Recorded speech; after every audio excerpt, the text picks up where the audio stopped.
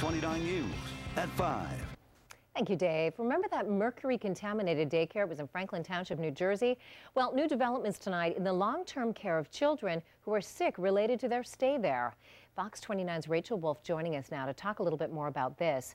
Quite a story, Rachel. Lots of folks are really concerned when this happened. Absolutely, and there's a lot of reason to be concerned. First of all, this group is not affiliated with the state of New Jersey at all, and it has a really long name. Of course, the name that I'm talking about is the Scientific Research Foundation for the Study of Heavy Metal Poisoned Children. Now, the idea is basically that it's going to evaluate and treat these children long term, because basically what the state has said is that it has no plans to retest those kids from Kitty College, and I can tell you after speaking with one family in New Jersey, they're very happy that it's around.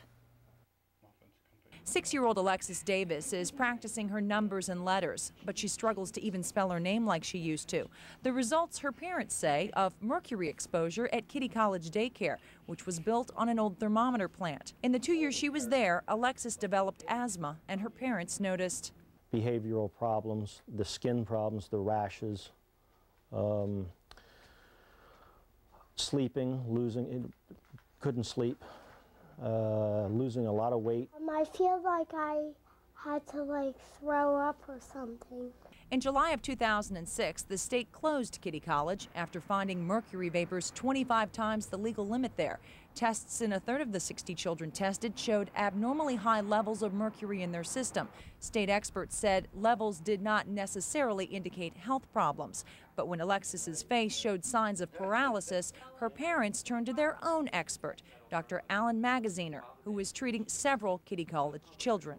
Mercury has certainly played a role in their care and health. Dr. Magaziner, a father of 3, has written 4 books on health and nutrition, including one on children's wellness. He prescribed Alexis vitamins and minerals like zinc. I use natural agents to help rid the body of these chemicals and also stimulate the liver's ability, your inherent liver ability, to detoxify the chemicals. So far, it seems to be working. Alexis's asthma is gone. So are her rashes, but it will be a slow road to recovery. Her focus now, her former Kitty College playmates. I worry about them sometimes. I just hope all the children get the proper treatment and they all get well and nothing happens in the future.